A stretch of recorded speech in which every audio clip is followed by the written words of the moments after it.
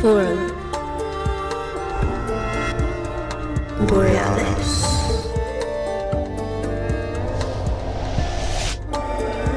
Paradigm. Expansion.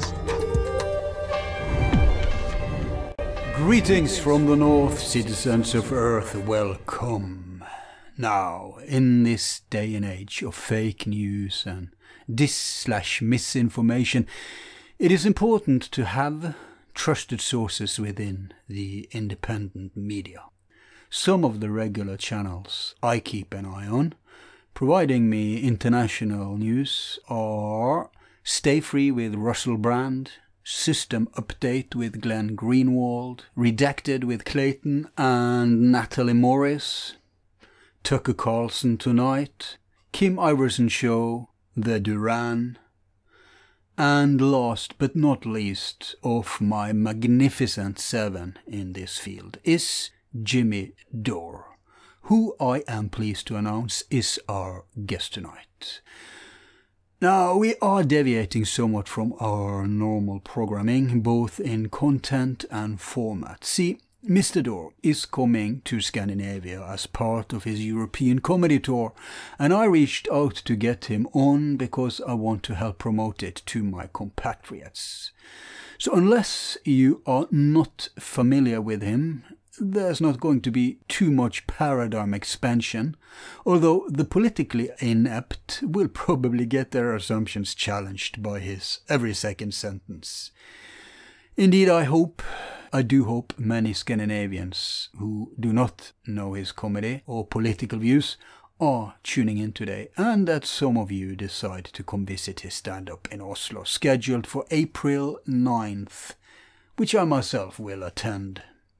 So, this episode today can be considered an advert, a shameless advert for his Oslo visit, simply for the egotistical reason that it is the only show on his tour not yet sold out, and I do not want him to drop Norway in future tours. And another thing, normally we offer long-form conversations, and I did intend this also for today, picking his brain, hoping to retrieve some new and interesting pieces. For those of you already familiar with Jimmy, but alas, force majeure interfered and we only got to record an hour rather than 2 as scheduled. The reason being that the electricians working on his house had to cut the power to his studio in the middle of our conversation. And since Mr. Dore is hard to book due to his super busy schedule, as well as the urgency to get this show out in time before his Scandinavia performance, we decided to just run with what we've got. This means there was a bunch of subjects we did not get around to, as my plan was to deep dive in the second hour after getting the basics covered. I especially wanted to discuss further this fake Oslo Freedom Forum, which few Norwegians even know about. And on the more philosophical side, hope to explore Jungian solutions, which Jimmy is also into. Oh well, at least for those who are unfamiliar with my guest, we did get to cover much of his political commentary during our conversation, and here are some clips introducing you to his comedy. Bonsoir! Look at that, I did it. I love it being here in Montreal. Everybody is so open-minded, right? I was doing a show last night, and afterwards this couple came up, and they asked me to sign a CD, and they were real nice. And I was like, hey, what do you guys do for fun around here besides the comedy? And they go, we're swingers. I was like, you mean?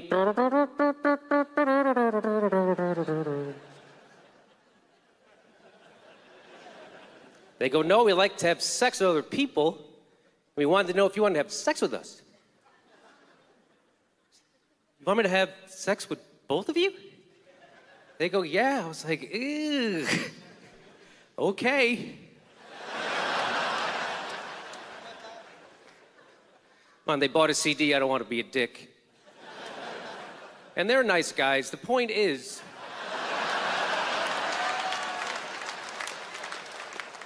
you never know when the joke is over. My brother's a teabagger.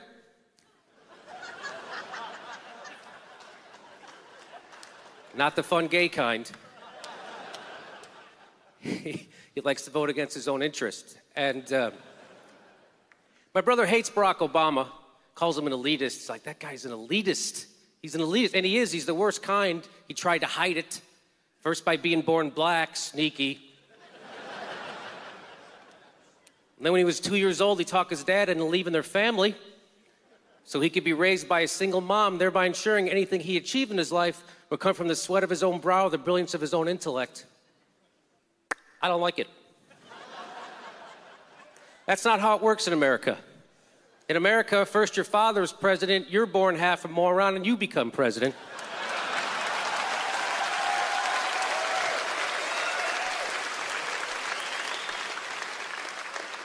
It's called working your way up. My brother hates him. My brother calls Barack Obama Hitler all the time because that guy's like Hitler. I'm like, you must be watching different documentaries than I am. How is he like Hitler? He goes, he's like Hitler because he's trying to take over the healthcare. Just like Hitler. Oh, you know what? I'm pretty sure universal health insurance wasn't the problem people had with Hitler. I think there was a lot of stuff in front of that, Danny. It's not like people go, hey, did you hear? Hitler invaded Poland. He's killing all the Jews. I hope I can choose my own doctor. But the economy is going, it's horrible in America. It's so bad. Like, where all our money go? Because we're supposed to be the richest country in the world. That's what they always tell us. I'm like, well, how can we be broke? Where'd all our money go? So I turned on the news to find out who took all our money. And the news guy told me the teachers took it. I knew it. Goddamn money-grubbing teachers. Yep. When I was a little kid, every Sunday, my dad would say, get in the car, gonna take you for a drive through Beverly Hills, show you all the teacher houses. The teachers have all our money, yet they're so sneaky, they still drive junky cars just to throw us off. There goes another teacher taking a sack of money out to their Tercel. But now they're firing teachers by the thousands all across the country, raising class sizes, right? Because that's what's going to get us out of this depression. Dumber kids. That's our problem. We're too smart now. How are we going to convince China to open a factory in America if we're all smart enough to know we're being exploited like slaves? Funny and sad. Like, we're laying off teachers. Why are we laying off teachers? They go, we have to save money. Like, well, can't we lay off something else? Right? Like, can we lay off this war nobody wants? No, Jimmy, you can't lay off the war. You gotta have the war, and you can't have wars and teachers. What are you, an asshole? You gotta choose, and we chose the war, which we can't afford the war either. We have to borrow money so we can have a war, and we borrowed from the Chinese, and they give it to us because they're nice people. That's kind of ironic, right? Americans were a bunch of capitalists borrowing money from a bunch of communists so we can bring democracy to a bunch of Muslims who don't even fucking want it. And I come from a dumb family, right? Anybody else? If you come from a dumb family, you know it. Yeah. Yeah. Because normal family, normal people, when someone learns something new, they're like, oh, you learned something new. Teach it to me. I would also like to grow. But not in my family. If someone knew something they didn't, they got defensive and overreacting. You know, like, here's an example. The most recent thing that happened is one of my brothers started their own company, and we're all sitting around. He goes, you know, I figured out I can make just as much money with 5 employees as I used to make with 6. And I go, hey, that's called the law of diminishing returns, I think. And my dad turns around and he goes, call it whatever you want. It's about making money, stupid. And that's my dad, right? As if to say, look at this guy. First he gets a book. Then he reads it. retains that information and then shares it at an appropriate moment like an asshole.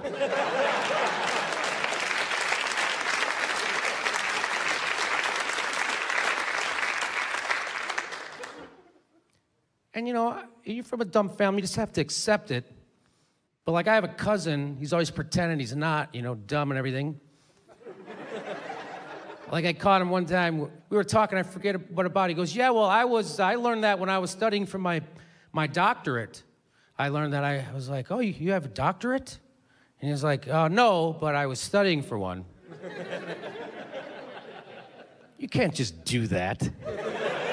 You can't just say when I was studying for my doctorate if you never got it and then people think you got it. We're all studying for our doctorate. I'm thinking of my dissertation right now. You can't say that. Kind of bull.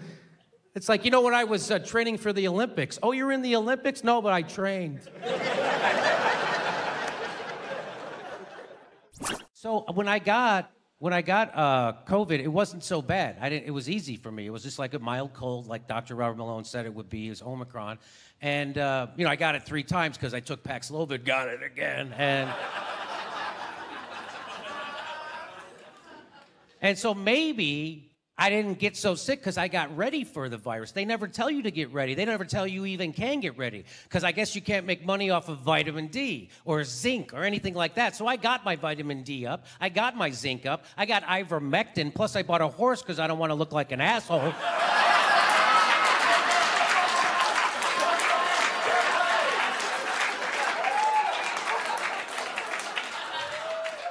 Oh, that goddamn Joe Rogan.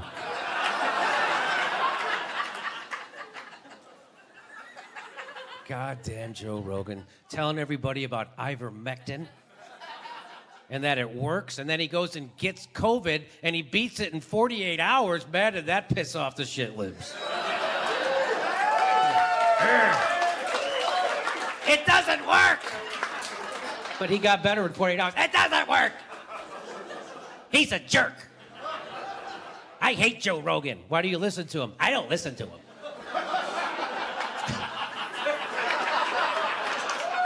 Okay, that's how you know you don't like him? That is right.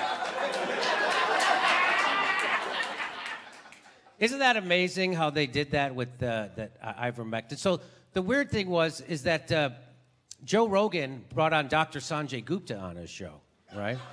And I got nervous for Joe Rogan because Dr. Sanjay Gupta is a doctor from CNN. And Joe Rogan, he's a pothead comedian who announces guys fighting in cages. And I was afraid Dr. Sanjay Gupta was going to humiliate my pal Joe, but I don't know if you watched that episode. The exact opposite happened.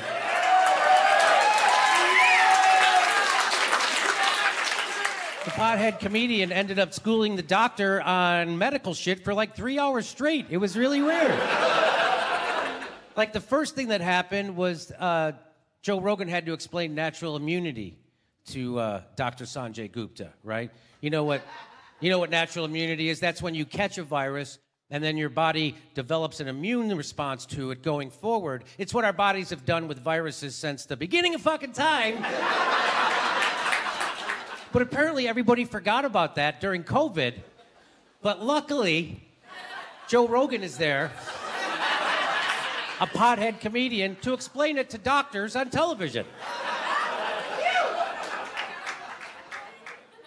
And then the next thing that happened was Joe Rogan got Dr. Sanjay Gupta to admit that they had all been lying about ivermectin.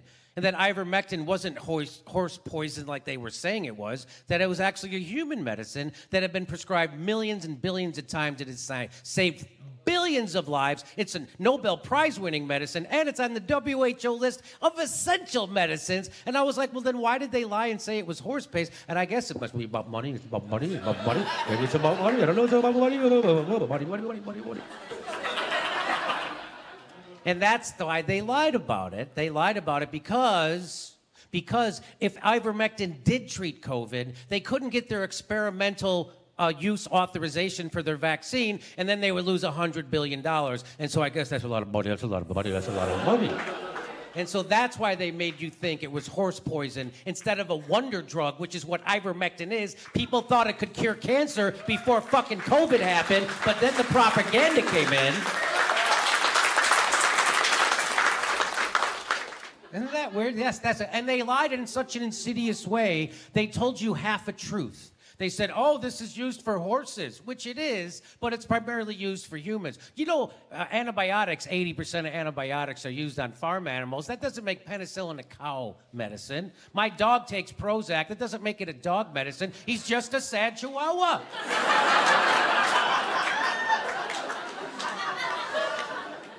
What a way to lie to people, huh? And they all did it.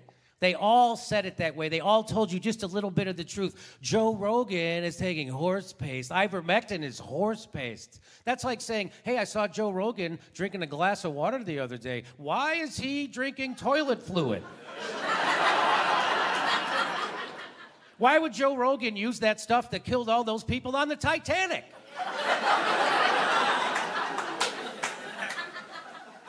You see how insidious, see that? Do you see that's the power of propaganda? Everybody in the country thought that a miracle drug, which is what ivermectin was considered before COVID, a miracle drug that could possibly cure cancer, and then they went to be calling it some kind of poison. That's the power of big pharma propaganda. If they could make you think a wonder drug is poison, they can make you think anything. They can make you think the president's not demented. But the weird thing that happened around COVID, I'd never noticed this before in any other time in my life, but you weren't allowed to ask questions at any point during this. You just had to do what the man on the TV said, right? You had to do what the man on the TV said without questions, and then you're a good person.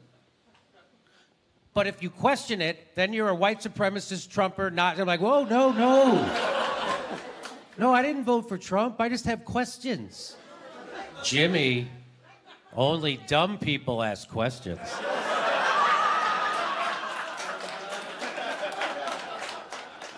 No, I'm pretty sure we're supposed to question authority. It's like a value.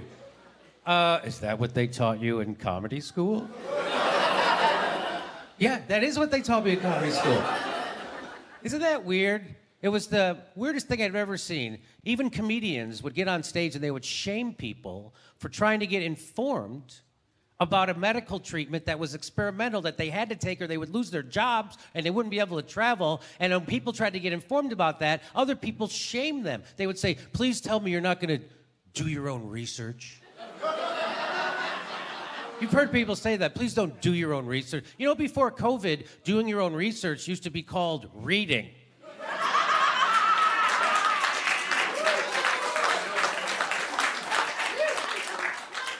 Now you're shaming me for reading?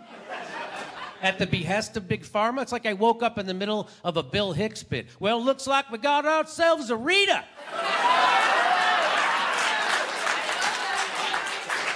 Tell me, boy, what you reading for?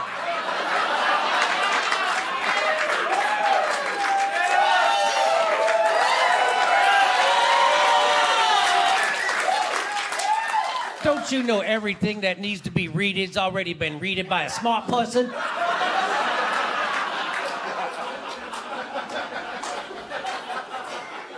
That's how much people internalized the propaganda from Big Pharma, was that they would be anti-intellectual enough to shame people for reading while they're wagging their finger at them for doing it. You would never shame people for trying to get informed, no matter what other subject it was, no matter how unimportant. Like if I say, hey, I'm gonna go buy a car. Don't look into it.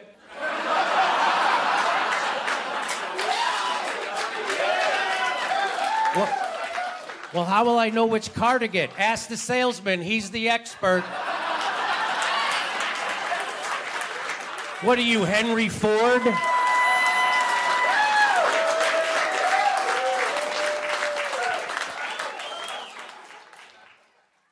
The two last bits there were from his latest comedy tour called COVID Lies Are Funny, For the current European tour, which by the way is all stand-up comedy, in other words no live panel shows, as is another format he tours with in the US, his performance will also consist of new and current material. Since his genre is observational comedy and political satire, it is an advantage that you are aware of the references he often uses. Even if you are not familiar with him, it helps if you are properly informed and get your uncensored information from independent media rather than tabloid MSM propaganda. And our conversation today will give you a decent introduction. However, as you know, we like to honor our guests with a thorough presentation. So let's first explore the journey he has been on up to date. James Patrick Anthony Dore is an award-winning stand-up comedian, political commentator and YouTube personality. Hailing from a blue-collar neighborhood in Chicago with 11 siblings and youngest of 7 boys, he grew accustomed to playing to an audience early in life and used comedy to get out of trouble. His political awakening was early, and already in high school he argued with his Reagan Democrat father about the presidency. After 12 years at Catholic school, he attended Illinois State University, dropped out after 3 years and gaining employment as a forklift driver. In these his early years, he also worked as a bricklayer. He later graduated from Columbia College, Chicago, with a degree in marketing communications. After watching many late-night talk shows, he realized he could do better than them and decided to become a comedian. His biggest influence include Jerry Seinfeld, George Carlin and Bill Hicks. Indeed, many describe him as a modern version of Hicks and Carlin. He started performing stand-up in '89 and made several appearances on late-night talk shows early in his career. In '95, he moved to LA, where his first break was an appearance on Comedy Central's Make Me Laugh. In '97, he married fellow comedian Stefano Samorano. In 2000, he released his first stand-up video called It's Not Brain Surgery. In '04, he was a writer and performer for the off-Broadway hit The Marijuana Logs, starring Tommy Chong of Chicken Chong. Also the same year, he was a lead performer in the Comedy Central special called Comedy Central Presents. In '05, his performances increasingly included political commentary as he moved away from a standard stand-up set to a 50-minute show, which he would later take on tour. He launched the new show Citizen Jimmy at the UCB Theatre in Hollywood, incorporating video clips of politicians, journalists, TV personalities and entertainers. Surprised that no one else was doing it. In '12, this became a monthly show called Left, Right and Ridiculous. In '06, his comedy style was compared by newspapers to Jon Stewart's The Daily Show. 2008 was a busy year for Dore. He launched the podcast Comedy and Everything Else, which was co-hosted with his wife, lasting to 13. Comedians who were guests included Bill Burr, Lee Camp, Jim Gaffigan, David Spade, Maria Bamford and Kyle Cease. In a 2016 article, Vulture praised an episode as the greatest individual comedy-related podcast episode of all time. Also in '08, Comedy Central aired Dore's hour-long special Citizen Jimmy, based on his UCB show of the same name. The special was chosen Best of the Year by iTunes, and its accompanying DVD was cited as the best comedy DVD of the year by Punchline magazine. The same year, Dore also appeared in the documentary film Super High Me, and another stand-up DVD was released called Really? From '09, he appeared regularly on the then innovative online news show The Young Turks, and during the 10 years with them, he appeared as a frequent host on Current TV's broadcast version called The Young Turks with Cenk Uygur, as well as the online version main show called The Young Turks.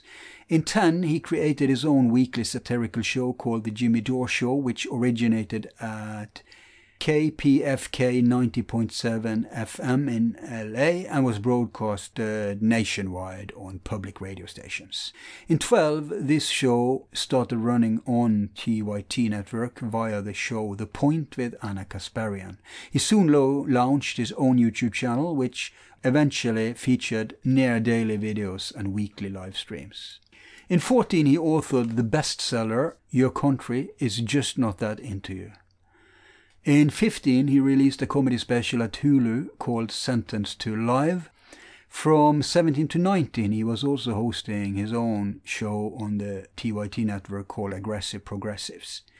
In 18, he was part of the comedy DVD First Nations Comedy Experience. And in 19, he broke with TYT, where he had been an employee for only 1 year, otherwise being an independent contractor, leading to his comedic political talk show, The Jimmy Dore Show, becoming entirely independent, streaming every weekday. Per today, it has 1.4 million subscribers on YouTube alone. In 23, he was briefing the UN Security Council, addressing them in a session regarding the proxy war in Ukraine and the US bombing of the Nord Stream 2 project. Politically, he started out as a Democrat and was a Bernie supporter in 16, when he realized that the DNC was hopelessly corrupted, engaged in election rigging, and hijacked by corporate interests and neolib ideology. He broke with them and became an independent, which he still is registered as. However, in 21 he joined the Movement for a People's Party, where he remains on its advisory council. Having moved away from the antiquated left-right dichotomy, understanding it remains irrelevant lest democracy is restored and we are rid of the globalist, neocon, neolib totalitarianism which has taken over the Western world. Until then, it's all about top-bottom, and consequently he identifies as a populist, joining forces with all stripes of populism, fighting for liberty, autonomy and decentralization, and against war, corruption and corporatism. Dore has performed at many renowned comedy clubs like the Tropicana Comedy Stop, the Palms Playboy Comedy Club, Catch a Rising Star and Harras, as well as at famous comedy festivals including Just for Laughs, the US Comedy Arts Festival, the Melbourne International Comedy Festival and the Amsterdam Comedy Festival. And he has also performed for US troops in Afghanistan. Further, he has made appearances on late-night TV shows such as Jimmy Kimmel Live, The Late Late Show with Craig Kilborn and NBC's Late Friday. Although critical of organized religion, he identifies as spiritual and is into Carl Jung, which I intended to discuss with him today, but for the sudden ending. Anyway, let's now hear what we did get around to cover.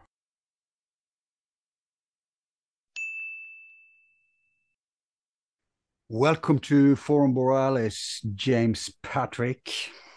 Pleasure. Thanks for having me. Yeah. Now, I'm having you on not just because I've been following you since, like I said before we started, since your early TYT days. I kind of feel, it's weird, I kind of feel I know you. I guess you get that a lot. Sure. Yeah, but you're coming back to Norway for your comedy tour. So, yeah, I'll be in Oslo on April 9th at the, what is it called? The Ladder Theater, Latter. Is that how you pronounce it? I'm not sure. Never heard of it. What kind of obscure back alley thing have you booked? Ladder? I don't know. It's a 400-seat venue, so I don't know how small. It's not too small. Maybe one of the new ones. I have to look into that. Well, have you played in Norway before? No, but I've been to Norway. I've been to Oslo before for a thing called the Freedom Forum. I know. Okay, let's talk about that now. That's run by a bunch of criminals and warmongers who hide behind the patina of helping oppressed people. It's funny, they only want to help oppressed people in countries that they want to overthrow. And so that's run by a criminal named Thor Halvorsen. I think he comes from Nazi stock back in Venezuela, maybe, or Fake Argent. Norwegian name, huh? It's Yeah. insane. So also that chess the champion guy, Gary Kasparov, who's also an unhinged lunatic with Trump derangement syndrome, who's been pushing for war. So all these people push for war, and they're pushing for World War III right now with Russia. And so, yeah, so I was there at the Oslo. Oslo's a very beautiful city. I enjoyed the city. Jimmy, it's crowned to the second ugliest capital in the world. Oh, I liked it. I Maybe thought, compared to today's America. I don't know the conditions over there. yeah, no, it was clean. That it no homeless people. No, we don't. That's Yeah. true. But, architecture is havoc. You should really come to the rest of Norway. That's where Oh, the tourists just come to Oslo and then they go to the real tourist destinations. oh, So, okay. but of course you can't do that because it's not enough market, I guess, for you to be I just having don't have enough. Yeah, I mean, I don't have enough time this time. This trip, time. I'm going to Yeah, 7 different countries in nine yeah, days. yeah. So I'm going to be hopping around pretty fast. So in fact, Oslo's my last play, the last venue I'm Really? playing on this tour. I start off in Stockholm, and then we go to Amsterdam, Rotterdam, Berlin, and then we go to London, and then I think we go to Copenhagen, and then we go to Oslo. I think that's how it goes, and then we go back to. So that's like we're gonna be out on the road for like 10, 11 days straight, which is a lot since I have a new dog. So we're gonna New try. what now? I have a new puppy. Okay. What type of dog? It's a Patterdale Terrier, and she's got a little Terrier. chow in her too, and she's about 20 pounds, or I don't know how much that is in metric, but or It's a maybe small dog. 9. She's 9, whatever. They put her on a scale and it was a metric scale, and it said 9. I don't know what that is. That Nine 9? kilo, I think. Yeah, maybe that is that 20 pounds. Anyway, Could be, could be. anyway, so yeah, so I got to get back to her, but I'm looking. All the shows are selling out except for Oslo, strangely enough. So I'm thinking there's a lot of shit libs in Oslo and who are very pro-war because the Norway's turned into like this weapons manufacturing place now, and they've been co-opted just like the Peace Prize and all that other stuff, just like the Freedom Forum. It's all a front for the military-industrial complex. So we'll see. But we've got, I think as of today, so I don't know, today's March 6th or 7th. What is it, the 7th? So I'll be there in a little over a month in Oslo. Yeah. And I think I've sold around 200 tickets at a 400-seat venue.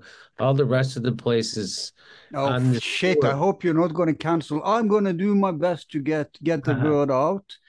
I'm going to drag some friends and go myself. So no, I'm not gonna can. No, I'm coming either way. Okay, cool, I'm coming great. either way. So, but Because after this performance, the word will spread around. But I'll tell you what the problem is with Norway. If you look at the political landscape, Bernie Sanders is a centrist, okay? yeah, yes, Centrist. Of course, both you and me, and we're going to discuss it today, know that the left-right dichotomy is as anachronistic as, the two cheeks of the same ass, as Galloway say. But yeah, the point is, the political landscape and the political consciousness here is completely different. The problem is the mainstream media is owned by Jeff Bezos. In Norway, he has taken over the entire landscape. And neolibs, people believe these neoliberal myths. We're like 10 years behind. So people think Hillary Clinton is a good person. They think, ah, right? They think Bill Gates wants the best for us. Yeah, they have healthy political instincts, but they have complete polluted information sources. right, And because of that, and if they go online, they still watch stuff like Sam Cedar or Young Turks. So the shift hasn't reached us yet. We're a little bit behind. But what you've got going for you, I have to say, is the humor. Because Norway has been, ever since Second World War, we've been close with England. not Germany. We used to be close to Germany, then we shifted to England. So we've been like very appreciative of British humor, self-deprecation humor, Yeah, right. these, Monty Python stuff, Rowan Atkinson, stuff like that. So we always got the Anglophone humor. We're not like the Germans who you have to explain the joke to. So I think they will get your humor very well. You know what I mean? Yeah, I hope so. We'll see what happens. It's going to be a new experience doing comedy in to people whose English is their second language. So a lot of times when I had that experience about 20 years ago, and I was in Rotterdam Yeah. and I did a little stand up and people didn't a lot of my comedy is sarcastic. A lot of my comedy is satirical. And so it's hard for that stuff to translate. So we'll see how it Yeah. goes. Plus, they need to know, I think, some of the. It helps if they know you, if they know what you cover, Yeah. your So they'll know references. me. So now Yeah. the people will know me. So I think it'll probably go a lot better. I hope. But a small country like Norway, English is like we're much better in general in English than people in Germany and France because in those countries they want the world to speak French and German. We have no illusions that people are ever going to speak Norwegian. We lost that battle when the Vikings died out. So we are. You can hear it on me too, right? It's a pronunciation that sucks, but we understand enough Yes. to get everything you say. I'm more worried about your references because, like I say, Norwegians have, and the same goes for Swedes and Danes. They don't have very good information sources. We're in a little bubble up here. That's funny because, being from the United States, I always think that Europeans and the people in the Nordic countries that they're more evolved than we are, And you're right, and you're wrong. You're right in that we would never stand for much of the stuff which is imposed upon you. So we have like more democracy, more checks and balances, a more fair society. This is why it's so hard to get Norwegians to be critical to the state because the state works. If the state works, it becomes like your mommy and daddy. You understand what I mean? So to yeah. start rebelling against it is very hard. Libertarians are having a very hard time up here. Oh, okay. I mean, I Oh, don't mean social libertarians. I mean like economic libertarians. But right. we're getting there. So no, it's that in politically, like I say, I think you would appreciate some of the stuff because they haven't dismantled it completely. We still have some of the old school checks and balances. But again, we don't have good information, and that's key. Correct. And that's what we're all stuck in right now, especially you, the information war, the censorship thing. I want to discuss that with you too. But Jimmy, can we start with your background? You're from Chicago. Yeah, so I grew up on the southwest side of Chicago in a blue collar working class neighborhood. My father was a cop, a Chicago cop, and everybody in my neighborhood was either a cop or a fireman or a garbage man, or it was that kind of a neighborhood. And there was a lot of people that were for, there was a lot of white flight happening. I don't know if people are familiar with that. So in Chicago, they had what they call public housing. And Right. so they would put the big idea at first was to take all the poor people and to put them in the same neighborhood together and build them on top of each other in high rises. And that turns out to be the worst idea. And so then they started doing what's called scattered site housing. And so they would put some poor people in each neighborhood. Mm-hmm. And of course, they didn't put them in the rich neighborhoods. They put them in the blue collar neighborhoods. And so they built public housing. They called them projects. And I would say 99% of the people who lived in them in my neighborhood were African Americans. They were blacks. So this was a big shock to the culture in my neighborhood, and everybody got afraid, and so people would sell their house and move. They were moving to the You're from the Irish background, right? yeah, but every in my neighborhood it was Irish, Polish, Italian. All the Catholics banded together. Yeah, that's right. So mostly Catholics, and so that scared them, and so this happened all across Chicago, and it was called white flight, and so the mayor of Chicago then made a rule that if you worked for the city, like my father was a policeman, or if you were a fireman, you could not live outside the city boundaries. And the idea was to keep the city tax money that they paid you inside the city, which I think was a good idea. And it stabilized a lot of communities because of it, and it kind of put a slowdown to white flight. It didn't end it, but so that's the kind of that's what I grew up in, right? And that kind of, and then when I was just getting out of high school, going to college, a black guy became the mayor of Chicago because two white Irishmen ran against each other, and they They can't. canceled each other out. They canceled these, they split the vote. And so then this guy, Harold Washington, came in, and boy, did the white people get scared. They thought, oh my God. But it turns out that Harold Washington turned out to be a good administrator, and he made sure that the snow got plowed and the garbage got picked up and the grass at the parks got cut. And everybody was happy. And there, after a little while of him being mayor, people who were afraid of him because of his race started to warm up to him and realize that hey, it didn't matter what race the mayor is, as long as the snow gets plowed and the garbage gets picked up and the grass gets cut. And they forgot that lesson in '08, huh? Yeah, so it was actually it was a big step forward for race relations in Chicago. And then unfortunately he died. He died while in office.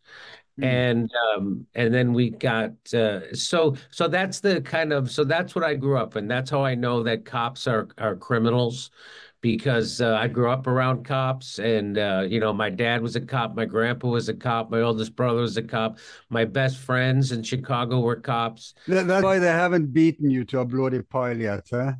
Yeah, so that's how I know cops are necessary, and you have to have them, but I also know that You've you been know very outspoken about, they're if they're not criminals, they're half turn of the screw away from it, yeah, from being criminals. So just like the people in the military, they're the terrorists. yeah. So the people who are drawn to policing are normally bullies or people who were bullied, and they have a chip on their shoulder. So, and then Here's an Americana. Sorry to jump sure. onto your speak, but in Norway, cops still doesn't carry guns. Many cops are women, so here they are like service personnel. If you're a tourist, you can ask them directions. It's that kind of. So yeah, on the side of the police cars in some of the cities in America, it says to serve and protect. Yeah. And so they don't really serve, and they don't really, so they're there to protect the property rights of the oligarchy. The But elite, yeah. But what Norwegians need to know about American cops is that they have been militarized. yeah, yeah, Yeah, and that was deliberate. So now when you see cops patrolling, they look like they're walking around a war zone, right? yeah. They're permanently in riot gear. They have these Some of big, them have tanks. What is yeah. up with that? That's true, right? So, Insane. uh, so the whole country. So there's a saying that whatever we do to people overseas, we're going to do to ourselves back at home. And so when we send tanks down the streets of Iraq and Libya and Afghanistan and Somalia and Yemen and Syria. We're going to do it to the United States. We did it, and we are doing it to ourselves. We just test everything out over there. Yeah. And And so, I mean, that's been a theme of this show is that America is not the world's liberator like they were in World War II. America is the world's terrorists. We're setting the whole Middle East on fire. It's not the Al Qaeda that are the terrorists. It's the United States. Either way, Al-Qaeda is on your pay list. So, And either way, the United States and the CIA are paying Al Qaeda. That's exactly right. And so the United States has over 800, probably around 1,000 military bases around the globe. No one else has that. No other country. Yet we're right now occupying a third of Syria, right? Illegally, a third of Syria. Which third? The third with the oil. And why are we doing that? And because the president of the United States said we're leaving troops in Syria for the oil. It's our oil and we're taking it. That's a direct quote from the president of the United States. That was from Donald Trump. At least he was honest about our foreign policy and he didn't pretend it was to liberate the people of Syria. It was to steal their oil, which is what our foreign policy for at least 50 years. What we do is we overthrow democratically elected leaders, and then we install puppets, and then we get all their natural resources to be stolen by Western oil companies and fossil fuel companies and just companies in general. And so if we can't overthrow them, which like in Venezuela, we've actually did it, but they got control of their country again. So in Venezuela, we then put these crushing economic sanctions on the people that punish the people. So the idea there is you make life such a living hell for the people economically that they'll revolt and overthrow their government, and then we can install a puppet. And so that hasn't happened yet in Venezuela. So what has happened is 7 million people have left that country as migrants. And now where do they go? They go to the United States. And in the United States, Joe Biden has an open border policy. So anybody who fleeing here gets to come in. They don't have any way to track them. And then they go to these cities that are called sanctuary cities, and they give them credit cards, debit cards, so they can go spend it and buy food and shelter and clothing. And we don't do that for American citizens, but we do that for migrants, which we have no paperwork on, no way to that we turned into desperate enough people to leave their own countries. So I don't blame the migrants. I blame the establishment and their system of open borders and economically sanctioning poor countries so we could overthrow their governments and steal their natural resources. That's been the United States foreign policy for my whole lifetime. Here in Europe, there's not open borders. Sweden is probably the most open, and the unions are still powerful here. We don't have the mafia running the unions, right? We have workers running the unions, so they kind of work. Right. And they would never stand for something like that. It's been the policy of the left too, the traditional left, because it's the corporates' dream to flood a country with unemployed people so that salaries and wages go down. So that's correct. But they turn it around and make it look like racism. That's right. That's exactly right. And right? So that's the problem. So people here, they don't transfer that lesson to America. So most people think Donald Trump is like a crypto Nazi. And they think this Clinton Foundation is such a great thing. And they think Joe Biden is like a cozy old grandfather. That's the problem. Now, of course, more and more, especially the young, are getting information from the unrigged media, meaning, for example, your show, and mine for that matter. And that's why they have to smack down free speech. Now, in America, you have the First Amendment. In Britain, as you know, they have no such thing.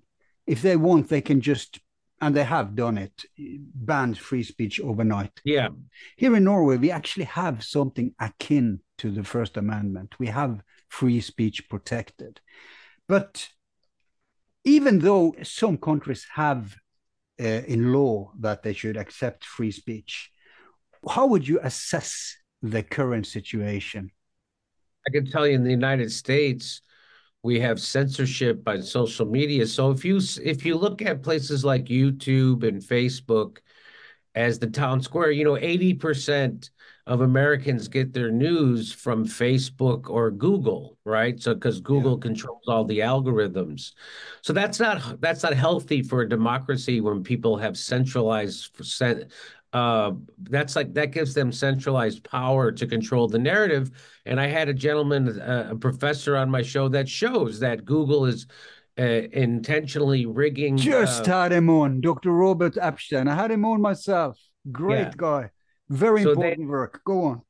so you have the veneer of freedom of speech and free thought. What you actually have is the most propagandized people in the world is the United States, and they're, it's immediately during COVID, they started censoring. They didn't.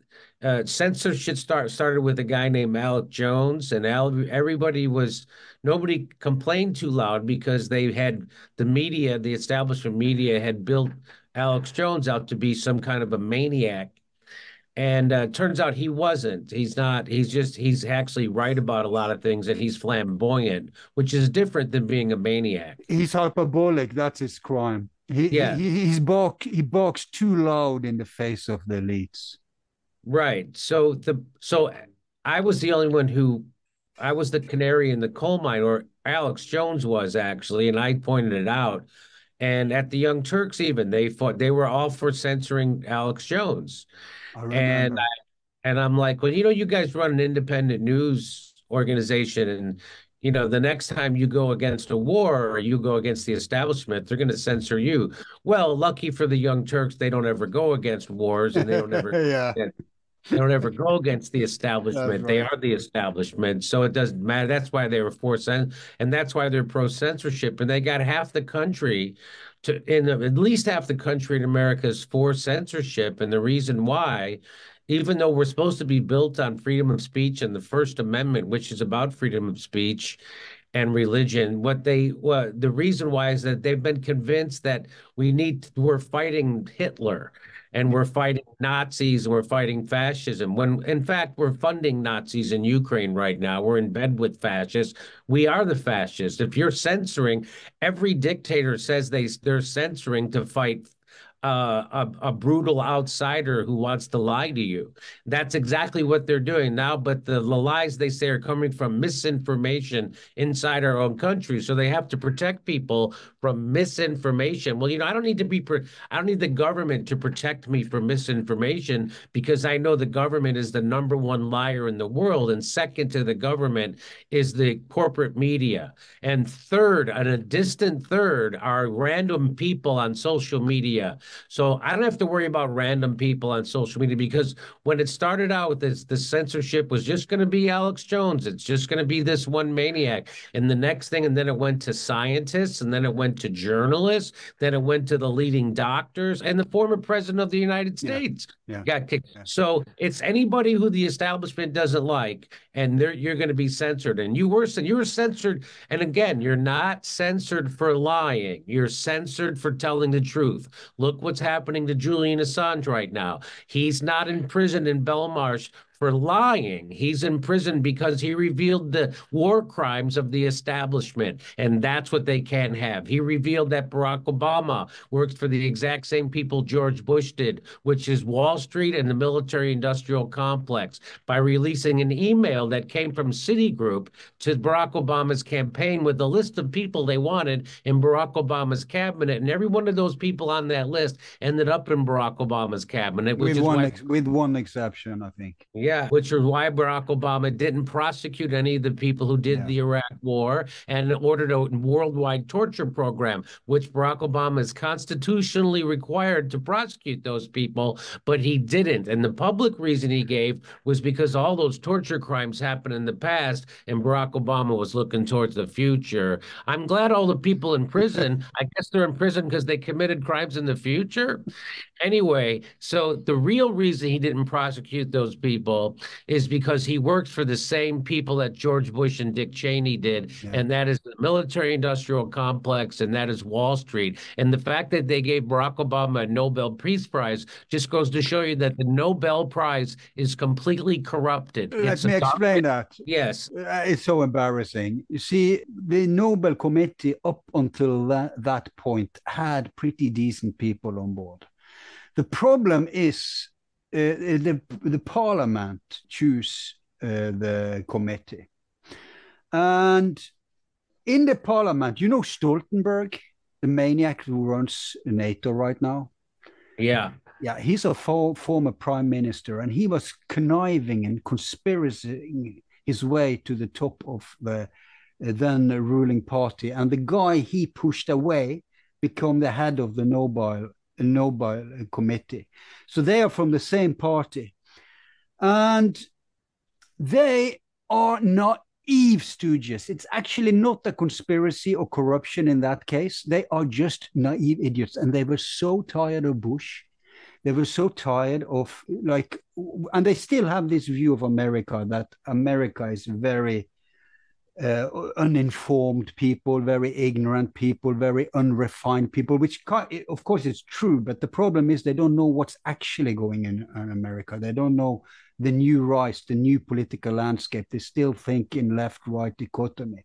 So they felt like many Americans did for the Obama thing. They hadn't learned the lesson from Chicago that race doesn't matter. So they thought, it's a black guy, this has to be great. And so, yeah, right. So now we want to give a signal to the world that we are against wars, that now it will be peace, now it will be brotherhood, now angels will descend from the sky playing harps. So we're giving the Nobel Prize to this guy before he even did anything. And then, of course, he proceeded to do a lot of wars. So that's kind of the background for why,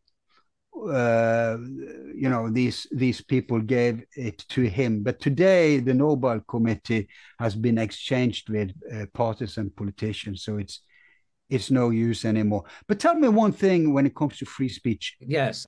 How on earth have you managed to keep your channel floating on YouTube still? I really don't know. They did come for me during COVID and they gave me bogus strikes on my channel. I was the first one to catch on that the vaccine actually didn't stop transmission or contraction of the virus. And so I was pointing out how the countries around the world that had the largest vaccine uptake were also having the largest outbreaks of the virus of COVID. And I caught on to that, and I was telling people that you can't vaccinate your way out of a virus like this. This isn't how it works. You could never. So that's the same reason you can't vaccinate yourself out of a cold. So when I reported that, they came at me and took 5 of my videos down and gave me what they call a community guideline strike. So if I did that again, I would be in big trouble. When I pointed out to them that the FDA, even on which is the Food and Drug Administration, the official government agency in the United States that handles that stuff, said they didn't know that the vaccine stopped transmission. They hope it did. Yeah. They then said I had to give more context. So they just kept moving the goalposts, and so they were given. So now we've learned through the Twitter files and the Matt Taibbi's reporting that the government, the FBI, Big Pharma, White House were sending messages to Twitter and to social media. I'm sure it's the same thing with YouTube and Facebook. And they were telling them who to censor and who to shut up, and you got to hit this guy. And so I'm sure they were given an order that we want to see action taken on Jimmy Dore. And so they did. Yeah. And that was and you had some smear pieces on you too in the mainstream. Oh yeah, they've been running smear pieces on me ever since I started telling the truth about Russiagate, that was an FBI and a Clinton campaign hoax, that Russiagate was the dumbest conspiracy theory of my lifetime, that half the country buys hook, line, and sinker. Yeah. And I told the Young Turks when I was at the Young Turks, and they would repeat the CIA and FBI talking points about Russiagate, that's exactly what they were doing, and that they're going to use this to start a war someday. And they did. Of course, they used it to the Ukraine war. So if they demonize Putin Ukraine and Russia, they could use that for war. And that's exactly what they did. So I was right about that too. So if you're right about war and you tell the truth about it, if you're right about big pharma and you tell the truth about it, they will write smear pieces about you in the magazines and in the newspapers. And that's exactly what happened. I was also right about Seth Rich. Yeah. Uh, I don't know if you know who that is, but Oh, they wrote a smear amazing piece. case, huh?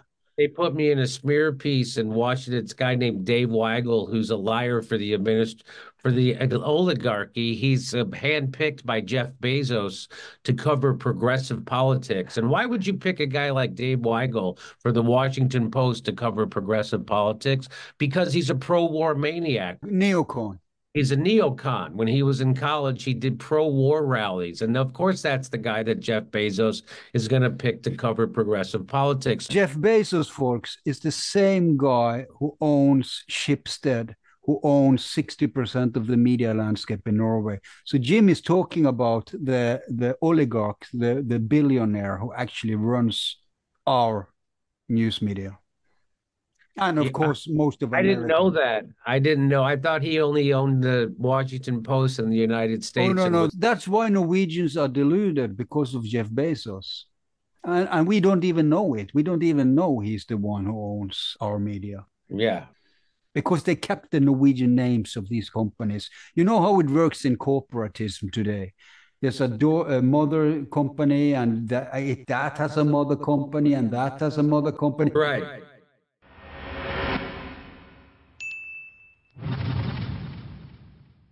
All of our files are free and will remain free. If you like the show, you can show support by donating $1 to help with expenses. Just use the PayPal link on our webpage. Thanks.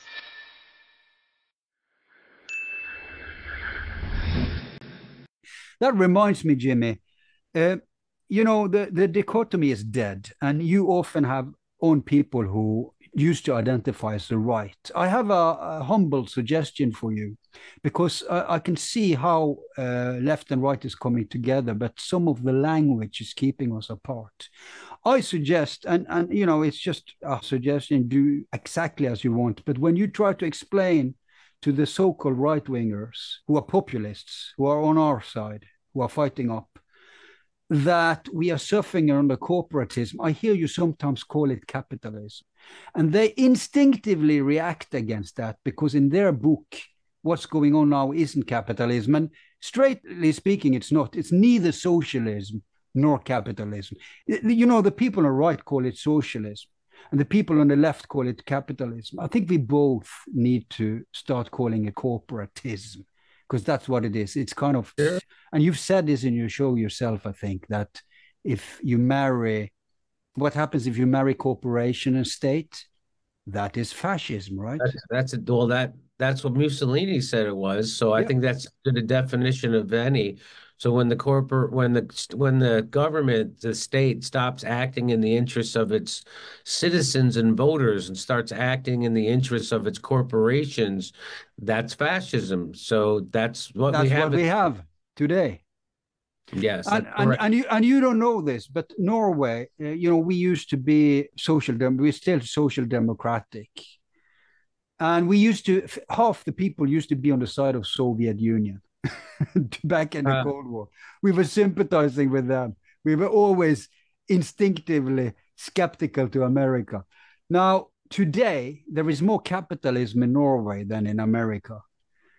So many people here have small businesses, middle businesses. You can actually make a living here and kind of succeed, because although we do have corporatism and it's getting worse and worse, we still have protections. We have labor protections and we have small business protections compared to America. Whereas in America, it's so goddamn rigged.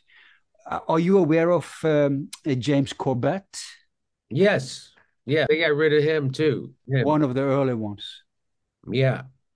He's the truth teller about a lot of things. Yeah, he had a great documentary about how the stock market is utterly rigged. There's no such thing as capitalism anymore going on in America. So I've stopped using that name, and it's so much easier to get people who actually are not socialists, but, are old school conservatives or populist right. So easier to get them on board to fight the man. When I stopped saying capitalism, and I just address it as corporatism, and it's rigged. Nobody wants it rigged, not even capitalists. You understand my point? Yeah, I got to know 100%. So I think I'm not a scholar, right? So I was a C student. I was just a comedian, and I started doing a YouTube show. But what I do know, I'm pretty sure Marx predicted all of this. He Yeah. predicted that at the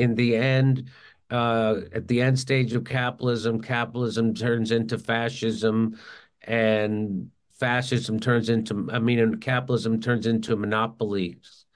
And that's exactly what we have in the United States. We used to have 50 giant media companies up until 1996 when Bill Clinton consolidated the media in the United States, which that's healthy. The more media companies you have, the better. You have more voices. Yeah. Now we're down to six, and it's owned by about 15 different billionaires, one of them Jeff Bezos. And so that's why we don't, and Americans still think that they don't that they're getting the news when they turn on the TV news, when they read the New York Times and the Washington Post. They think they're getting the news. What they're getting is what Noam Chomsky called manufacturing consent. That's what the news is here to do in the United States. It's there to manufacture consent for the establishment, and that's CNN, MSNBC, Fox News. So if you're a right-wing news outlet, left-wing news outlet, center news outlet, they are all doing the same thing. They all tell the same story when it came to Ukraine, when it came to Gaza, when it comes to Iraq. They all tell the same story. Afghanistan, the same pro-war narrative you can hear on every. So that's the big thing, and that's what you can't tell the truth about war. And if you do tell the truth about war, you're immediately slandered as a Putin Not puppet. just war. It seems that they have a paradigm, an overtone window that is so goddamn tight that they want us to believe that the world is bleak. There's no hope. We are just Yeah. rats in a maze. We are machines. They don't want us to know about UFOs. They don't want to know about pedophile islands for the elites. They don't want us to know about stuff like 9/11, JFK, the vax. It goes far beyond wars. It's all the interests of the corporations Yeah. are on board. And isn't it weird, Jimmy, that since you started out as a public broadcaster, not just a comedian, but also in that time, haven't you seen the real overtone window shift from? Because I can remember back when I started in 15, you could not talk about UFOs. You were a maniac. You could not talk about 9/11. You were like, it was like flat earth level conspiracy. You could certainly not talk about pedophile islands or that vaccines are damaging. You could hardly talk about JFK.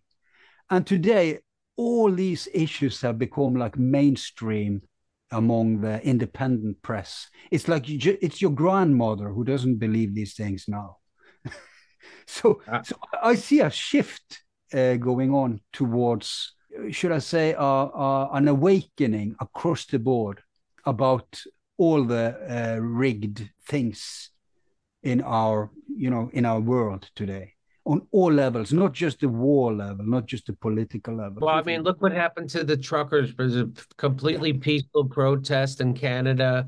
They Yeah. were protesting vaccine mandates and authoritarianism and forced medical. We were used as guinea pigs during COVID. There was no long-term studies on this, and now we're finding out how dangerous it is and all the vaccine side effects. That's supposed to take 10 years in trials because you don't know what the effects are going to be. We still don't know what the effects are going to be from these COVID-19 vaccines. We won't know for another 7, 8 years. And what we do know so far is horrible. And No. so the truckers in Canada were the only ones to stand up against that, and they were immediately demonized by the establishment as racist, as violent, and as white supremacists and Nazis. And of And course, all most that, of them were Hindus.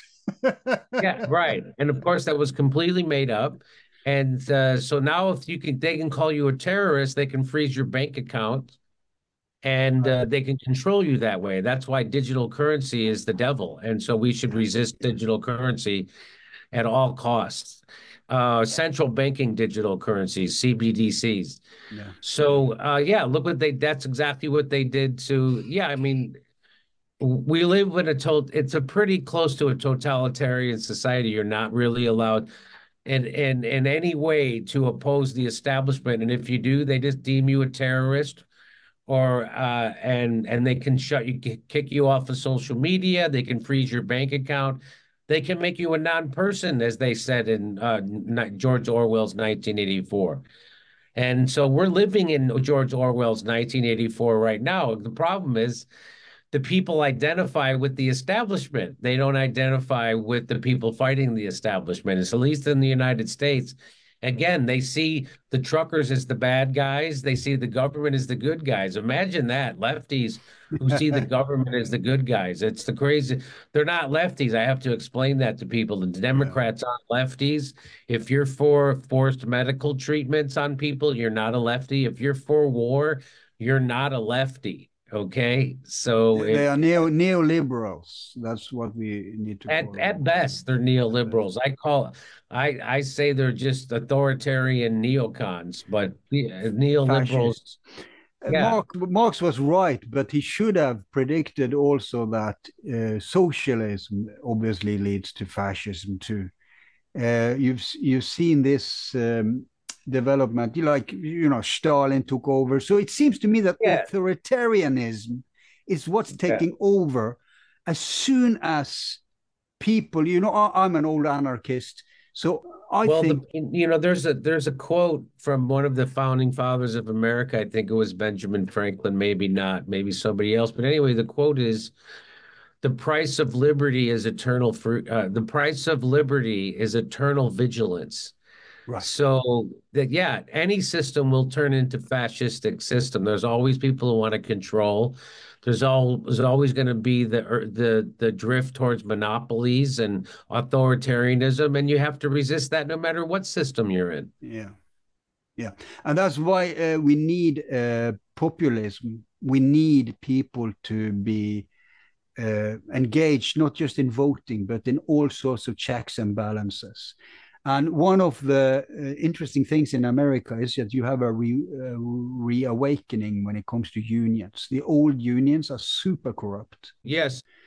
But I've been following your reporting. Like I said to you before we went on, you have class consciousness, as they call it. You are always on the money when it comes to realizing what serves the elites, and warning against neighbor being put up against neighbor. And you've been if people, I can't expect everyone to follow your shows religiously, but you've been reporting very good on things happening in the world of the unions. You were supporting the teacher unions when they were striking. You were supporting Christian Smalls or wherever it was called. And so you've been with the little man since day one. And that's the instinct I think you also used when it came to COVID. You realized, because for some reason it became a left issue to applaud the Bill Gates policy, and it became a right issue to protect your bodily autonomy, which used to be a left value. Right. But you were on the money there too, when nobody else was.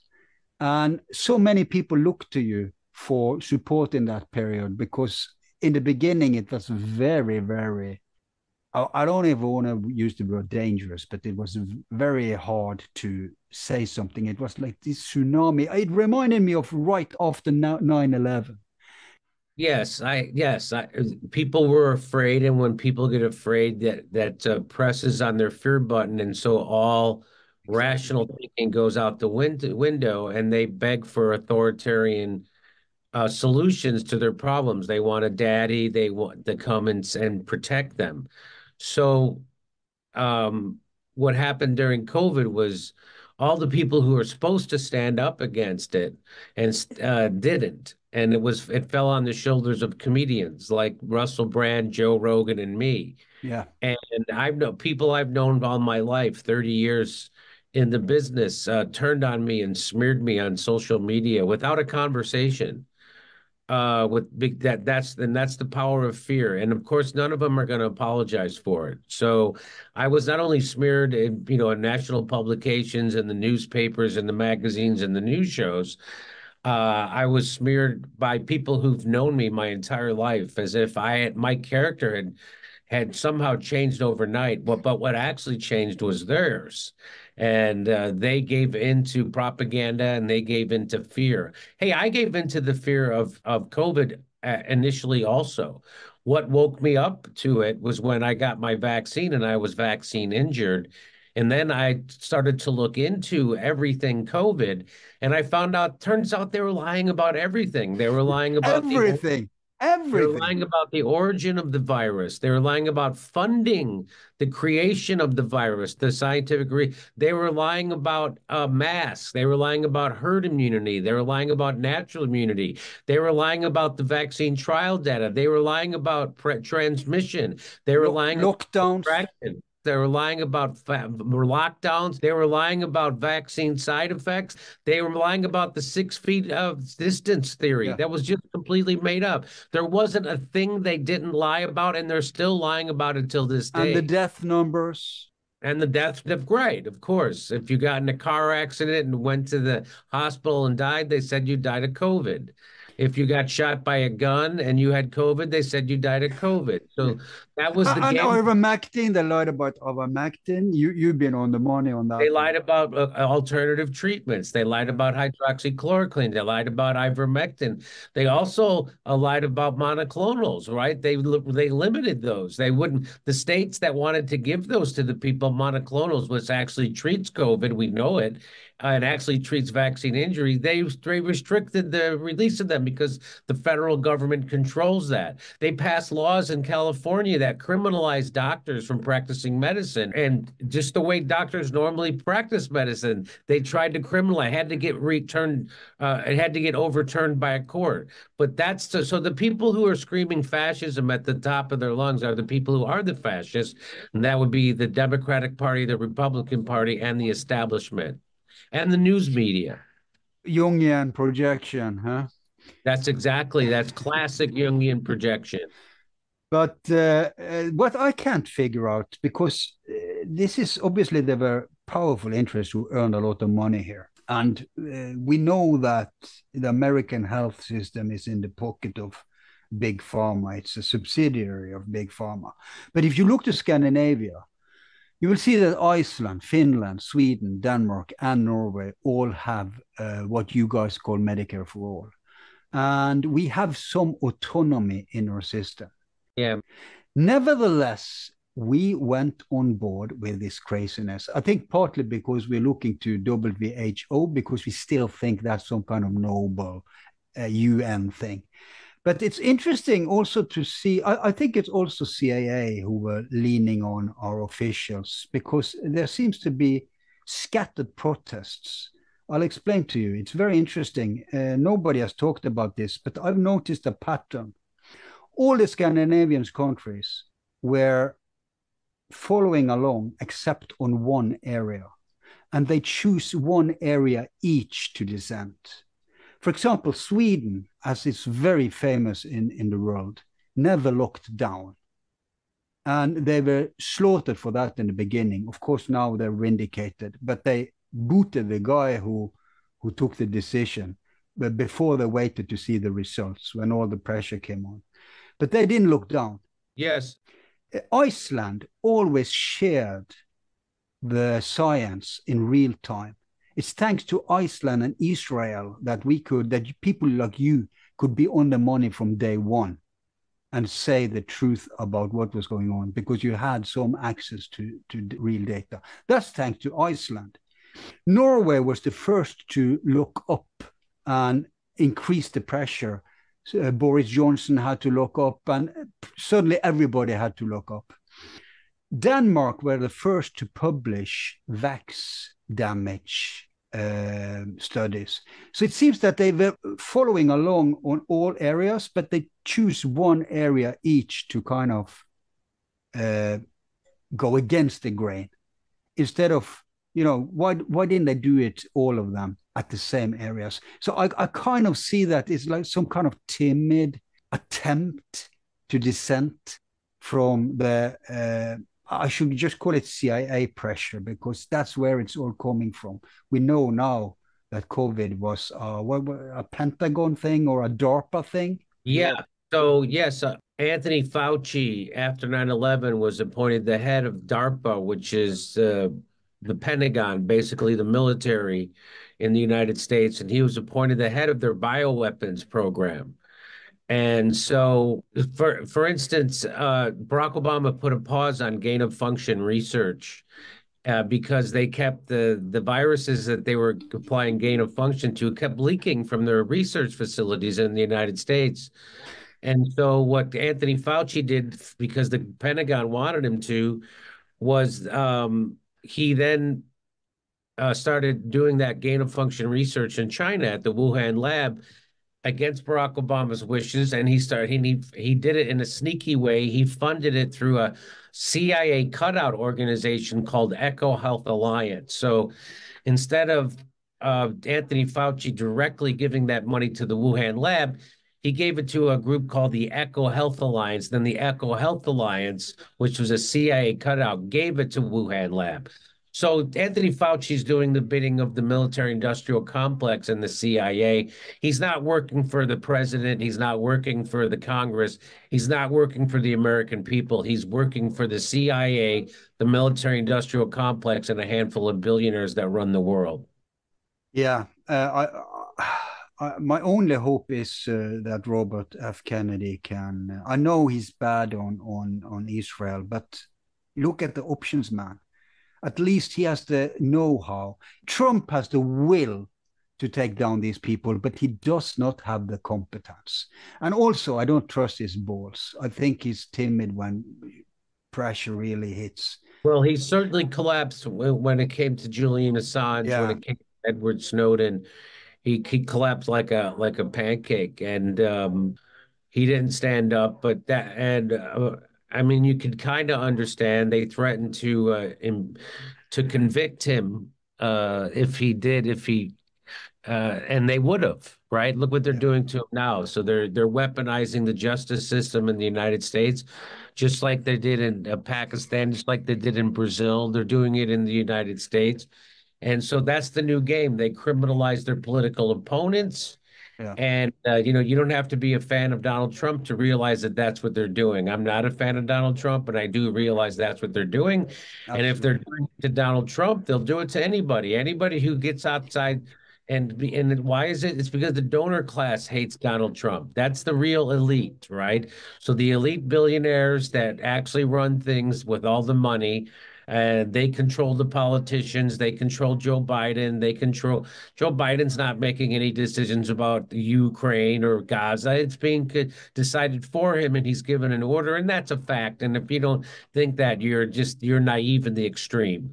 So those are the people who actually run things. We don't live in a democracy in the United States. We live in an oligarchy that was proven by a study from Princeton over 10 years ago that public policy and laws are never written with the input or to reflect the will of the voting class. It's always there to reflect the will of the billionaire class. So there's this idea that you have to vote for a Democrat to save democracy is a joke, because we haven't had democracy in our country for at least a couple of decades, probably more. That's right. When you say Assange, that's when I realized something is rotten in the state of not just Denmark, but the whole world.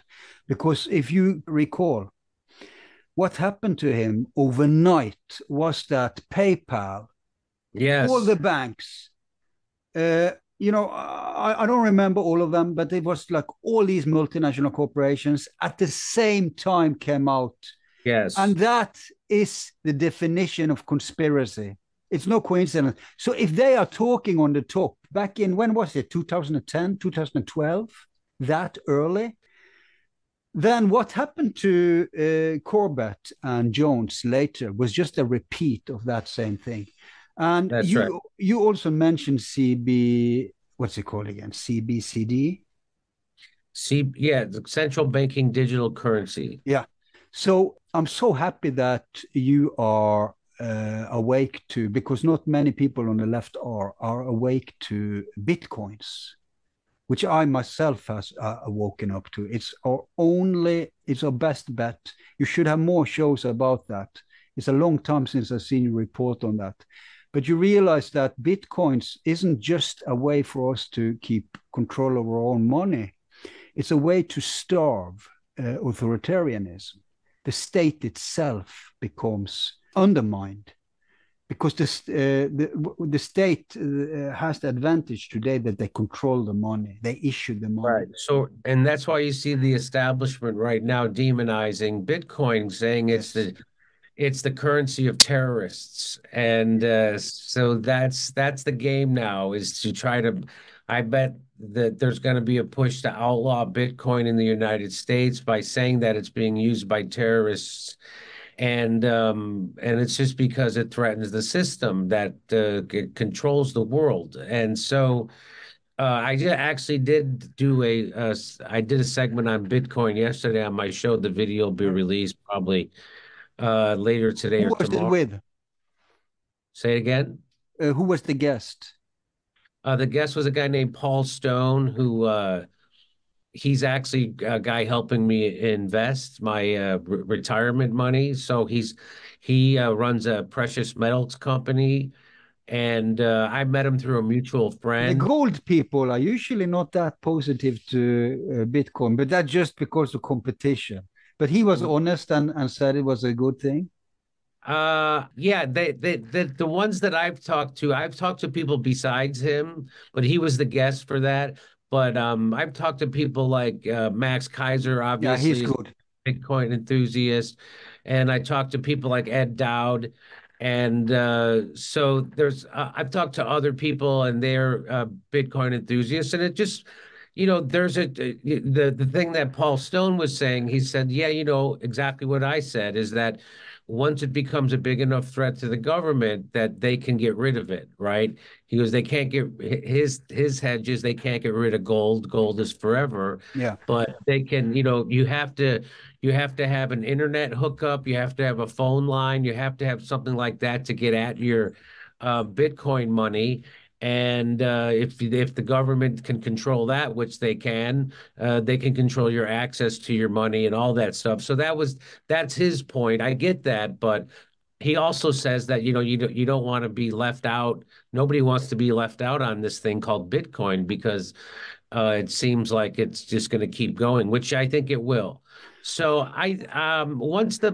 banks are starting to buy Bitcoin, and Wall so. Street is starting to buy it. Yeah, so I think that makes it those are the people who actually run things.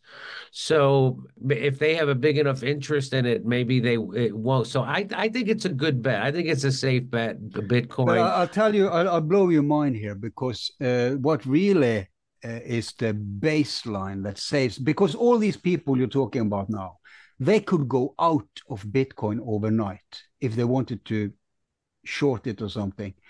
Right. But it would still survive because they have outlawed it. They arrested a guy, by the way. What was his name? Ross, Free Ross. We have a show coming up about that. They punished him. They blamed him for Bitcoin. He had this Silk Road or whatever it was called. So Uh-huh. yeah, he's one of these martyrs like Snowden and Assange, but he doesn't get any attention. But they try to outlaw it. They try to manipulate it. Every time they come in the press and say, "Oh, Bitcoin has fallen. No, everybody flee." Nothing happens with Bitcoin. It's two reasons. Number one, or everyone who has Bitcoins, they know why they have it. So it's not enough to scare them. But here's the second thing that will blow your mind, and which I think, is the sign of the future. I've been traveling the world. If you go to countries like India, or West Africa, you'll notice that it's very poor countries and they have corrupt leaders. And although they have a lot of resources, it doesn't drip down to the poor people. So what the people do is that they've created an alternative economy. They started to do that. Right. And what they're using is Bitcoin, because all the people in poor countries have mobile phones.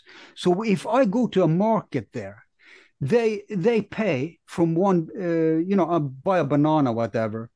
The buyer buys with Bitcoin. Of course, that guy doesn't have like you and me who saves in Bitcoin. We put in like thousands of dollars in Bitcoin. They uses it. So they maybe I just have $10 in Bitcoin, but I use it all the time. So it's being used as a living economy.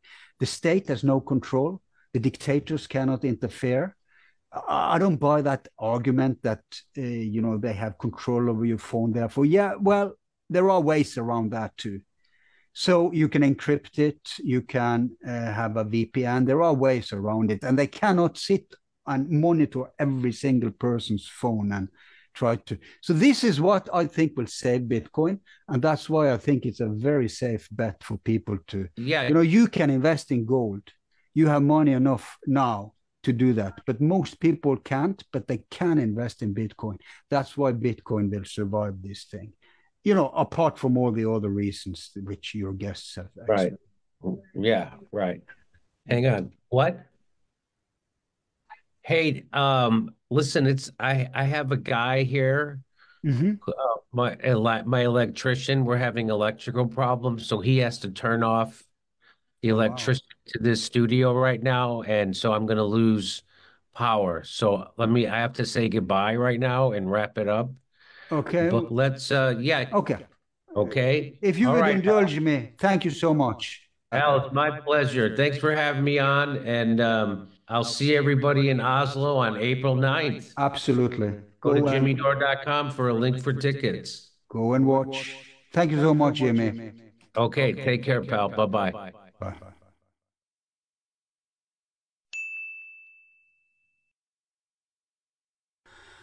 And thanks again to Jimmy for graciously visiting our show. This is one of the things that makes him stand out among others who has reached the size of his show, is that he is not below visiting smaller shows like mine. Indeed, he often gives his time to smaller shows, helping them that way. And is anything but a prima donna. I guess working, having a working class background makes him cognizant, immunizes him of becoming too much of a snob. So this is a very sympathetic trait that is true for him. But I feel I want to add something, in lieu of having the chance to get deeper into things with him. I just want to add some of my own observations. And it's so unfair. Of course he's being smeared. Of course he's being attacked by everyone in the establishment and their stooges. So that's a given. So nobody is shocked about that. But there is one thing that soothsayers like Jimmy Dore suffers from that is kind of invisible, and that is the being right syndrome. If you are right and someone else is wrong, then it's so common. Like Jimmy says himself, they will forgive you for being wrong, but they will never forgive you for being right.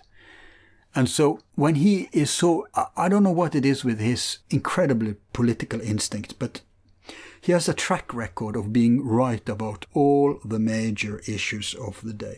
But this you don't know while it's going on. You can only know it in retrospective.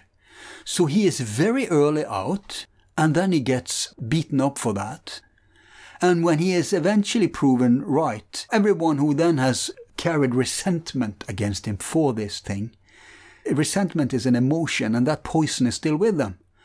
So quietly they may if they even recognize it, but never an apology, never a settlement, just quietly going on without giving any attention to it. So this is costly.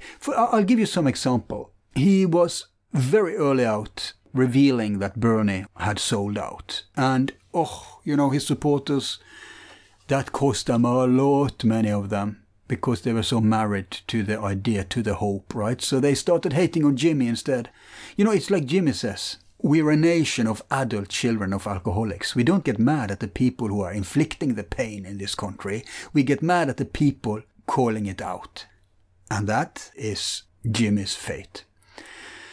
Another thing was Russiagate, one of the first to blow the whistle on that, because Jimmy never suffered from the Trump derangement syndrome. Neither did he have the version of it which thinks Trump is the second coming of Christ and can do no wrong, nor the version that he is the devil incarnate and you have to be in opposition to everything he says and does.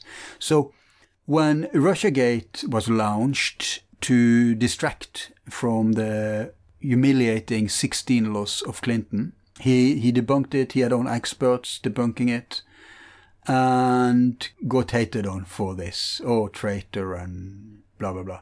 And then many years later, what those of us who actually had the sense to keep some pure news sources knew all along became the unavoidable admission. But what I don't get is all these people who have news sources that are gaslighting them or telling them untruths, whether they are aware it's not true, doesn't matter. Because the one criteria you have to have regarding information sources is truthfulness. If not, why don't just tune into Lord of the Rings or Harry Potter or some fantasy, some fiction? What's the point of keeping track of social reality if you are not being fed truth? That has to be your primary concern. And so, when you are addicted to sources that time and time again are wrong on everything, in the old days, that had a cost. That was costly for news outlets. That's why they couldn't afford it. Too embarrassing. Once, okay, maybe, but not twice. And also it depends on how big it is. If they were cheering on the Iraq war, that should be eternal disqualifier. Whether it's a pundit or a news organization or whatever it is. But that kind of accountability is gone. It's all about teams now sharing on, my team versus your team. People want to be right. They don't want truth. And that is also then costly for people like Jimmy. Take the Syria thing. He was on the money. He gave a platform to Aaron Matei, the award-winning journalist, award for exactly his Syria coverage. Or was it his Russiagate coverage? I can't remember anymore. But this is thanks to Dore, who gives a voice to the voiceless. So he was on the money for that. People hated on him for it. Oh, Assad apologist, whatever. And then, bam, bam, bam, everything is correct in the aftermath. Al-Qaeda, as I call them, and ISIS, how they were funded by the American intel agencies. Again, while it was going on, outrageous conspiracy theory. Now, matter of fact. So it has happened again and again. COVID, of course, COVID. Oh, the cost of standing up to the COVID regime. Jimmy was critical to so many things, as you heard in the show today, regarding how COVID was handled. Of course, got smeared and shadow banned left and right. Condemned. And everything was correct. No kudos for that in the aftermath. No good deeds goes unpunished. And of course, the latest order of the day is the Ukraine war. And he, from the beginning, his very healthy political instincts understood all about that. And, you're a Putin apologist, whatever, just because you are nuanced and are exposing the military-industrial complex. But of course, he was right about everything, as is becoming more and more evident. As I say these words, I mean, the war, Ukraine is about to collapse now. And everything Jimmy predicted, and his guests, of course, has come true. I guess we could also add the Gaza thing. And like he says, if it wasn't anti-Semitic to do it to South Africa, it's not anti-Semitic to do it to Israel. And I'm assuming this quote is addressing the boycott or the criticism or calling it out for being apartheid. A leading Zionist was complaining that the support for Zionism and Israel's genocide of Palestinians, who, by the way, are not just Muslims, they are also Christians and even Jews. Did you know there are Jewish Palestinians who has the opportunity to become Israeli citizens, but who stay true to their Palestinian identification and are suppressed and genocided as much as Christian Palestinians and Muslim Palestinians, and Christian churches like in Bethlehem being bombed, eradicated. Anyway, I'm getting away from the point. Point being that this Zionist complained that it's not a left-right issue, it's become a young-old issue. So the older someone is, the more they tend to sympathize with Israel, the apartheid regime. Whereas people of a certain age and down, I guess middle age and down, increasingly sympathize with the victims here, Palestinians. Of course, because they have access to independent media and know about the horrors going on there. So give it 5 years, maybe not that much, and these enormous crimes going on in real time will become evident for everyone to see. But no, people have to condemn, being emotional in the moment, condemn and lash out, and then pride stops them from settling the score when it's proved that they're wrong. And that's so alien to me. First of all, I try to live by an attitude where I do not, like the stronger you opinionate about something, the goddamn surer you have to be. So why do you have to judge all the time? You don't. Suspend judgment until you are better informed. Especially contested cases, especially where you do not have good access to first-hand primary sources. But even if you're human and you are mistaken from time to time, like we all are, the least you need to do, not for anyone else, for yourself, for your own self-respect, for your own honor, is to come clean, admit it, and even apologize if you bothered someone who were right when you were wrong. But of course, nobody lives by these principles anymore, at least not in the modern Western world. So, yep, you're going to be hated on when you are right all the time. So I'm not saying, I'm not kissing his ass saying he's right all the time because I'm a fan of his. No. I support him because he has been right all the time. Of course, also because he's funny and he gives me, I do watch non-comedy news show, like I mentioned in the intro, the Duran, for example.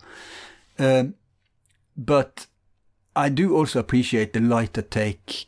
I mean, it's just as serious, it's just as good information, but when Russell Brand and Jimmy Dore spices it up a little, it makes some of the more depressing things easier to digest. So, yeah, I don't mind the comedy approach. Some other things I want to add about Jimmy. He was completely right when all the left was freaking out in 2016 because Trump won. Jimmy made a point that Clinton presidency would be worse for the left wing. I mean the real left. Jimmy represents what's left of the real left.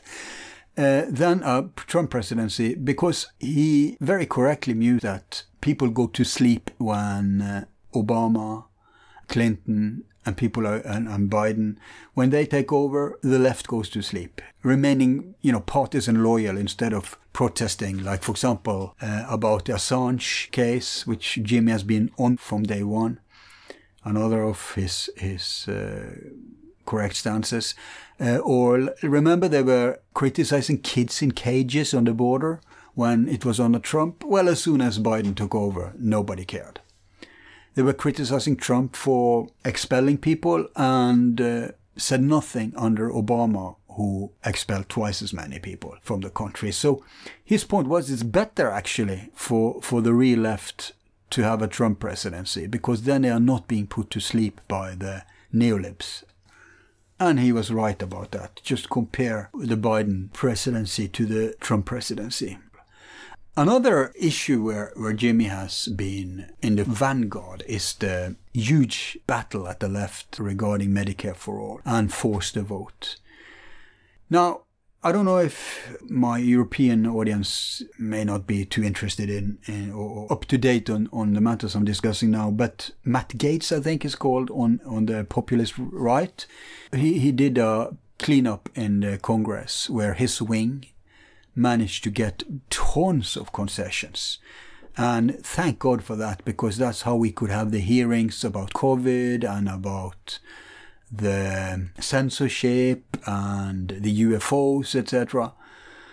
But in order to achieve that democratization and accountability in Congress, he did a strategy which has been named Force the Vote. And before he did that, Jimmy Dore and many others on the populist left wanted something similar to happen when Nancy Pelosi, the very corrupt Speaker of the House, were up for re-election. And many prominent voices on the left was a part of this demand. For example, Justin Jackson of the LA Chargers, political commentators Crystal Ball and Brianna Joy Gray, and also independent president candidate Cornel West. But for some reason, all these haters of Dore, and mind you, they're not on the right, it's the neolibs. They hate him because he calls their bluff all the time, he reveals their agenda, and puts them to shame.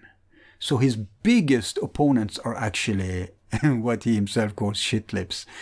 So they, who pretended to be for Medicare for all, said, no, we cannot put the Medicare for all demand on Nancy Pelosi with that's what force the vote was, forcing a vote on Medicare for all.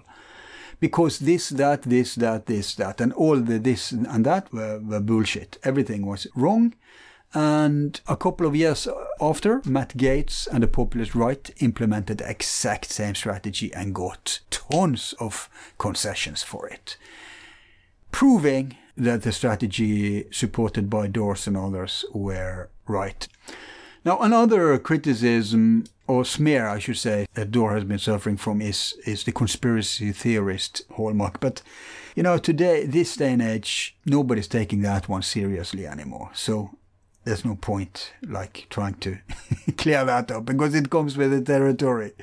Anyone who disagrees with authority on anything in any field will get that smear, because that's what it's created for, right? It's to shut down any critical thought, any debate, and it's like a bully tactic.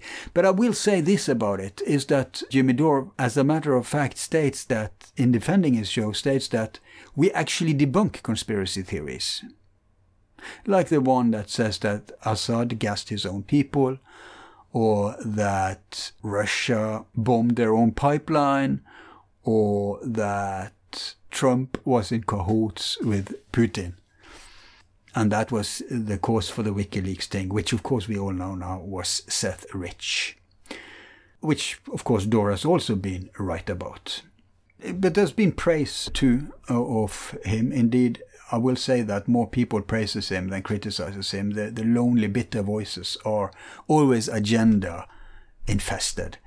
But a 19 article in the Chicago Tribune observed that Dore's material critiqued Wall Street and military-industrial complex, big pharma, political operatives, and mainstream media. And I mean, who's left? That's the entire power base. So, smearing is faring light. Not too long ago, you would risk your life going up against these forces. And to a certain extent, one still does. It depends on the area and seriousness.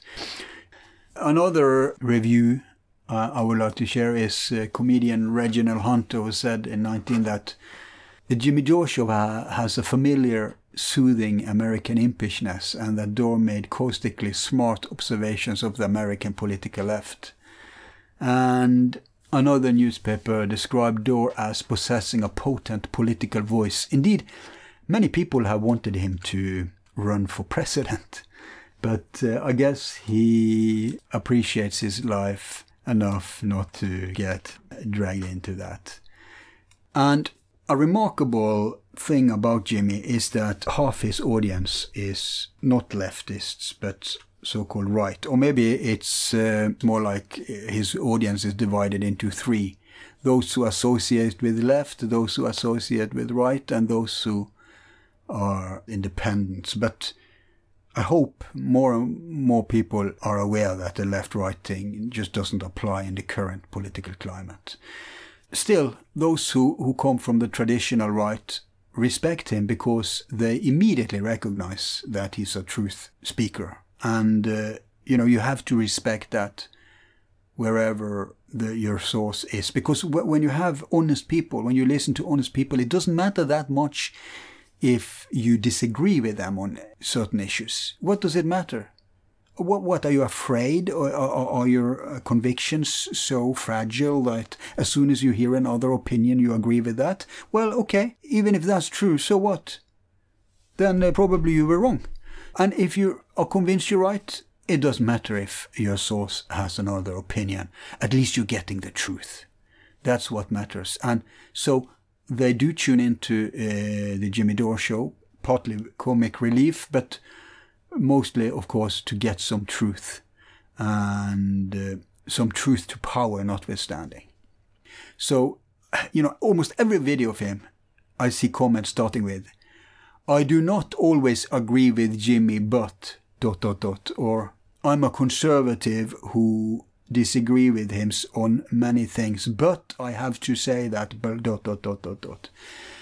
And I think Jimmy even prides himself of attracting a heterogenic audience, being aware himself, of course, that they come from all stripes and colors. And that is indeed, I think, the proudest badge you could have.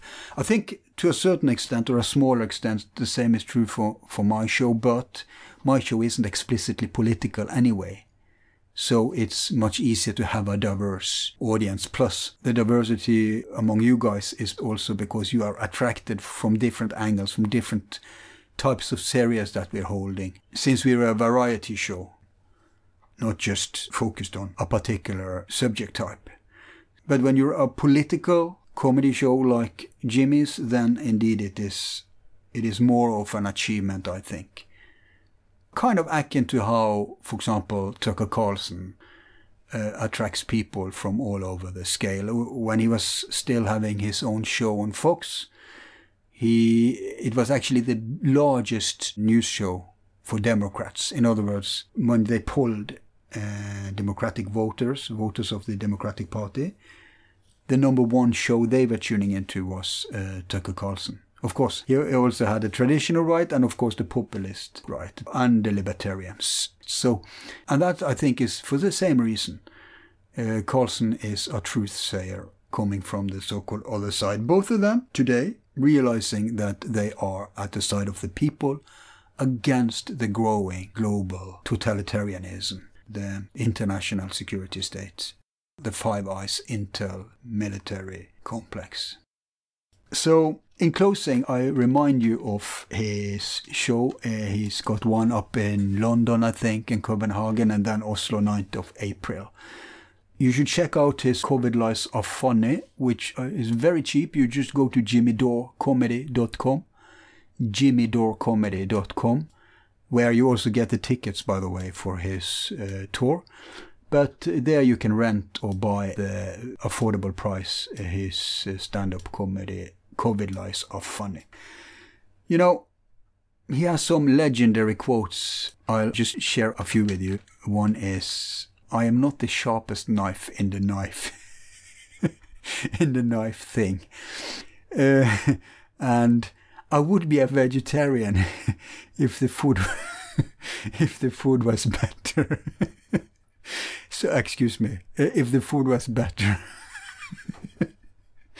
Yeah. It's funny because it's true. Sorry. So, yeah, as you understand, I will have a good time watching Jimmy on Tuesday, 9th of April in Oslo. I hope to see you there.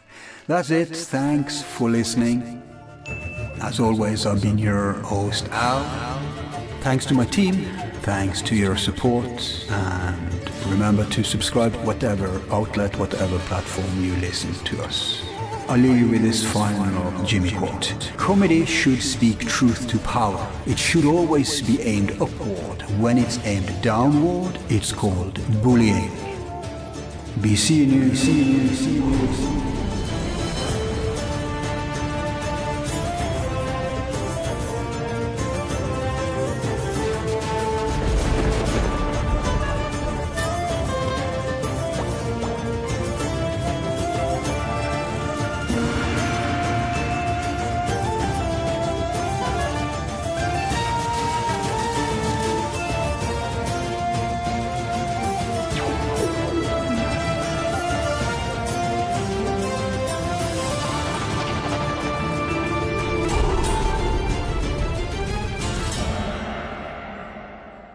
Who is number one?